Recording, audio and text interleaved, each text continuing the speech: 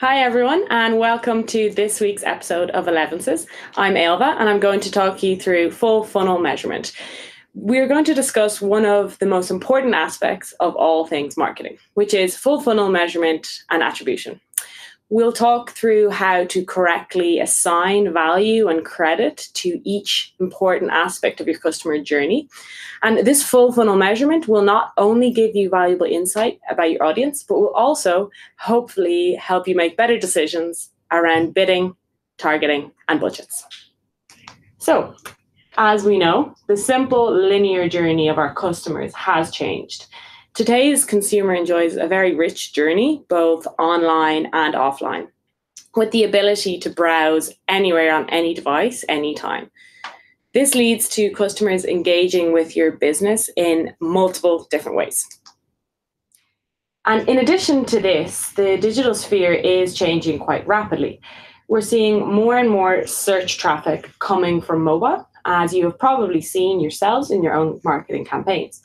In fact, data actually shows that 75% of online adults begin an activity on one device, but continue or finish it on another. So with that, we now have access to more valuable data than we've ever had before, which really helps us to get a full picture of how our customers interact with our business. Here, it's important to note that we track people, not cookies, in order to understand the customer journey. We have access to a profile, and we build a profile of our customer based on thousands and thousands of new contextual signals that we have. So as this user behavior evolves, it's very important that we adapt our measurement and we adapt our way of analyzing this, which is exactly what the focus of today's discussion will be. So our deep dive into full funnel measurement will be split into three main sections. So we're going to discuss measure, which is what to measure and how to measure it. Then attribute, which is how we decide how we value this data.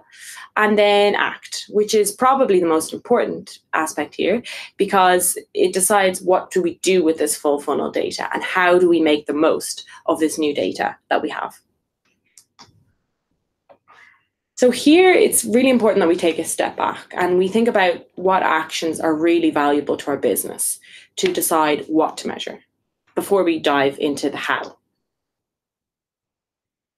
So given this change in the consumer journey that we spoke about, and also the growth in valuable available data, simply tracking conversions that contribute to your bottom line isn't enough anymore.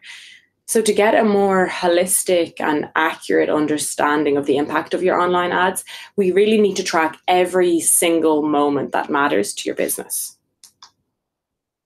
And as you probably know, for all marketers, just getting clicks isn't obviously enough. We need to make sure that the visitors that you're bringing onto your website are qualified and that they complete the action that you want them to take. So of course, that then brings us to conversion tracking. Most advertisers actually focus solely on the conversions that are right at the end of the customer journey. But what about all the actions and the engagements that your user took before actually completing their purchase or completing that conversion action that contributes to your bottom line? If there are numerous valuable actions that someone can take on your website, we really ideally want to track them all. But as you know, not all conversions are created equal. So here we would prompt you to think of each conversion as falling into one of the two buckets, so macro or micro conversions. We encourage you to track both macro and micro conversions, but to ensure that you're only optimizing towards those really important actions or your macro conversions. This is particularly valuable if you have a longer sales cycle, like for example in higher education, while the most valuable action for a university might be someone applying to their program. Since for many people, there's actually a lot of research that takes place before applying. They might actually choose to track actions like brochure downloads or inquiry submissions or signups for tours and site engagements. In this example, it's obviously most important for the client to optimize for applications, which is their macro conversions. So all of these additional actions are just leading indicators of someone ultimately submitting an application. So at this point, I would encourage you to think about your business and your website and what you want people to track and what you want people to engage in your site. So think about the micro conversions that are contributing then to the final purchase or the final conversion, which is your macro conversion. Now, we're going to discuss now a very important framework for understanding full funnel measurement. And this is called the See, Think, Do, Care. And it divides our typical customer journey into different sections, which are directly aligned with Google measurement solutions.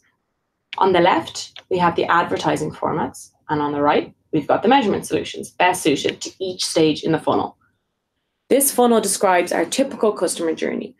So we've got C at the top of the funnel, which is when a user first encounters your brand or your business. And this is typically through a video or a GDN ad. And how do we track this? We can see on the right, we track this through unique reach or something like a brand lift survey, for example. Then we've got Think, which is when a customer is a little bit further down the funnel and we are influencing their consideration. This can be done through generic search or something like in-market audience.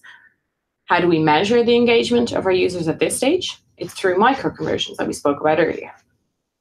Then we've got Do, when our users are taking direct action, such as calling our business, filling out inquiry forms, or even making a purchase at this stage.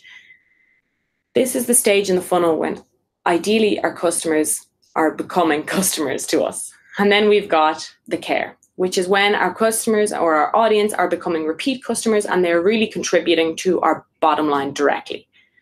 Of course, it's not always as clear-cut as this solution shows. For example, the remarketing advertising format on the left could be used throughout the funnel, depending on the targeting. And obviously, display can also be used as a lower funnel performance tool if used in the correct way.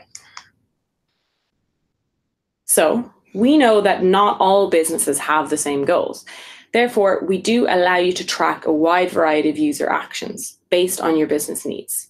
For example, we've got purchases, form fill-outs, calls, even online messaging or live chat. And these can fall into micro or macro conversions, obviously depending on your business. Now, at this stage, some of you may be thinking this all sounds great, but not all of my business transactions and interactions occur online. And a lot of my conversions in Google Ads don't actually translate into real revenue or business on my end. And this is because there's a lot that can happen behind the scenes offline, particularly for any business focused on lead generation. So you know that not all leads have the same value to your business. However, after the lead is qualified by your sales team, we actually have the full value of this lead. But how do we ensure that we make the most of this data? The solution to this is offline conversion tracking. And the process is actually pretty straightforward with this. We give you a unique Google Click ID for every ad click once you enable auto tagging. And this is passed through when a customer submits a form, and then it goes directly into your CRM database. Then the lead or the sale is actually closed offline. The lead status is changed in the CRM, and the CRM output is uploaded automatically into Google Ads, so that not only you, but also your Google Ads machine learning knows the full value of this lead. Now, this is something that you can learn more about by speaking with your account manager, and there's also a step-by-step guide on the Google Ads Help Center. It will involve someone who can make changes to your CRM system, and it will involve your developer. Now, as we discussed, the customer journey has changed and now involves multiple touch points on multiple devices. So 79% of customers actually use their smartphones for research before a purchase, which probably doesn't surprise a lot of you. And another interesting statistic is that 60% of ads consumers found influential in their purchase were actually viewed on mobile to begin with. And as we mentioned earlier, 75% of people actually start an activity on one device, but finish it on another. However, despite all of this data, and these new findings, many of our advertisers are not properly valuing mobile or at the earlier stages in the customer journey.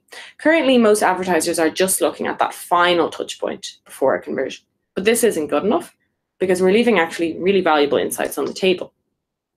So it's critical that we look at the entire customer path.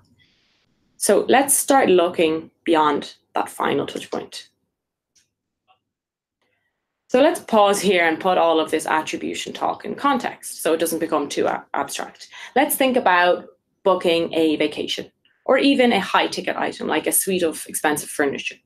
Have you ever booked a vacation in one sitting on one device at the same time?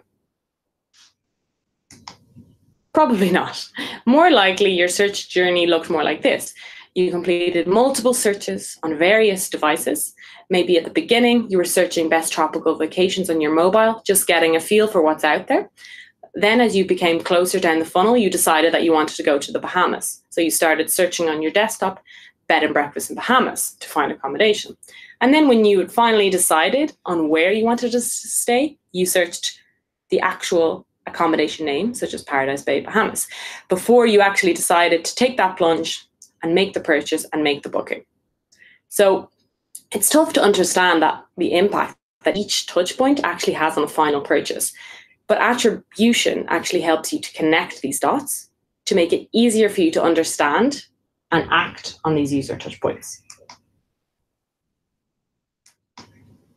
So Google Ads search attribution will help you assign credit across touch points that have occurred on the search network.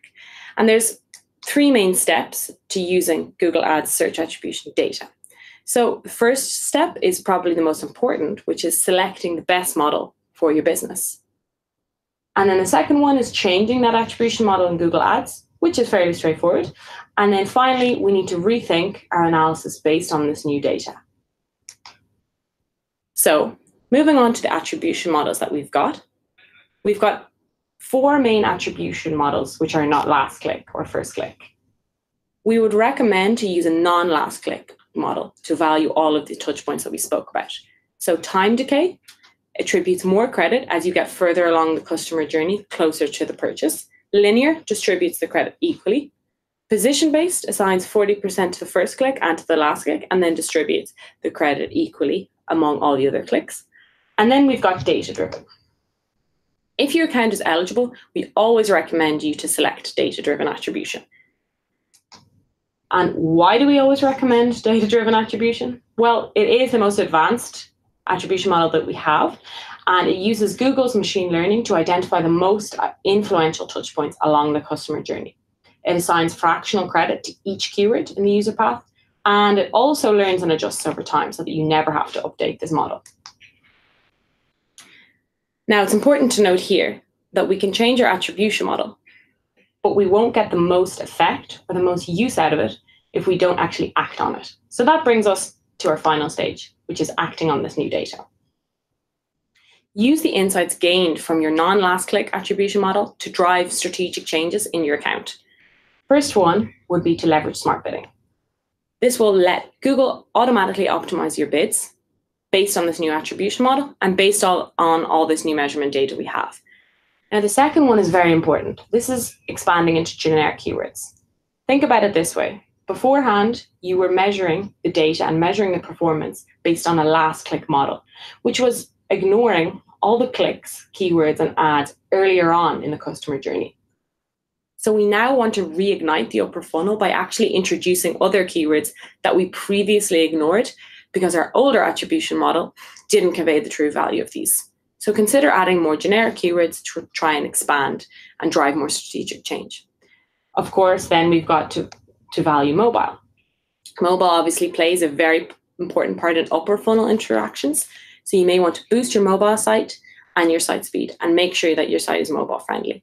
And then finally, we've got to ensure that you're not constrained by budget, because being constrained by budget can actually limit the impact of your smart bidding, your measurement, and of course, your attribution.